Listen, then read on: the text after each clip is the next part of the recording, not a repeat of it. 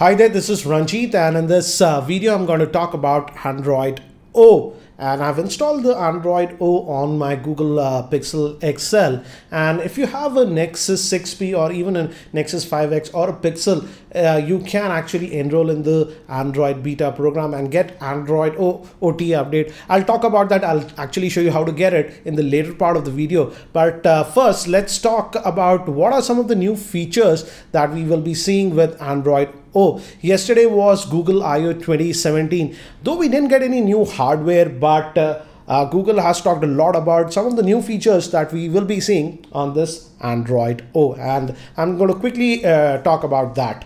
And the first thing that I have noticed is that notifications have been improved, and now we have a thing called dot notification. Here is a quick demo of the same.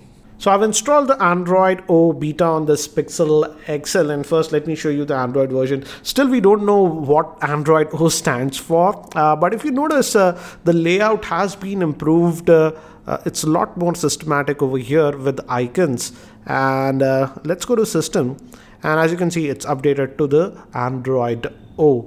And again, in terms of UI, if you are expecting a lot of changes, you won't notice that. But in terms of notifications, Android has added this dot notifications on Android O. And if you closely look at this Twitter app, you see a dot over here. That means there is a notification, and I don't have to pull down the tray to see what it is. I can just tap on it. And as you can see, I got a notification from Amit Bhavani. He says, "Hey Ranjit." So I don't have to open the go to here. I can obviously do that and see the notification, but I can just tap here and also see the notification. This works for almost every notification. You'll just get a dot if you have a notification. Another new feature that Google was touting is regarding picture in picture. For example, if you're watching a YouTube video, you can just press the home button and the video will just float around on the screen and you can continue your stuff. As of now, with this beta update, it's not working properly, but with the future updates, that feature will be enabled. So we have a native picture-in-picture mode with Android O, and I feel that can be a useful feature. Another thing is that if you've used any Google Chrome browser, when you have a form where we have to fill in a lot of fields, it auto-fills that stuff. That functionality has also now come to Android O. So again, you don't have to fill in all the big forms. It will try to autofill a lot of stuff for you.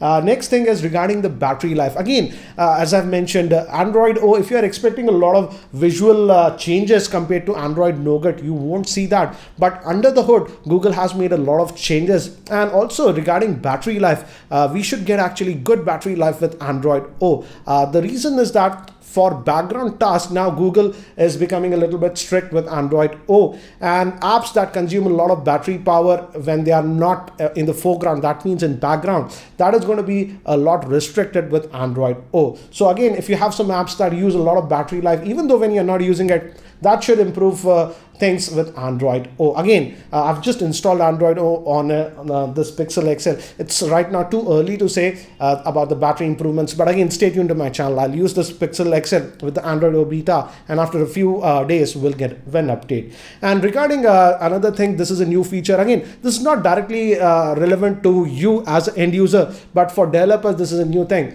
Android O has this new option of downloadable fonts. So if there is a font that is not there on your Android device, and if a developer wants that in the app, that can be downloaded automatically. And again, regarding security, Android O has enhanced security. For example, we have Google Play Protect option with Android O. So it automatically scans the apps on your device. You don't have to do anything. It is done in the background. So improved security with Android O. Another thing under the hood is that Android O is supposed to be a lot faster, and it should improve the boot up times of your device and even the app loading. So there are a lot of changes that you see on Android O under the hood. And again, this will come out later on. As of now, it's just a beta. So you can actually test it out if you have a Google Pixel, Google Nexus 6P or even the 5X, and it's very simple to get this Android O on your device. But again, do guys remember, this is a beta, so again, not everything is working as expected. So if this is your primary phone,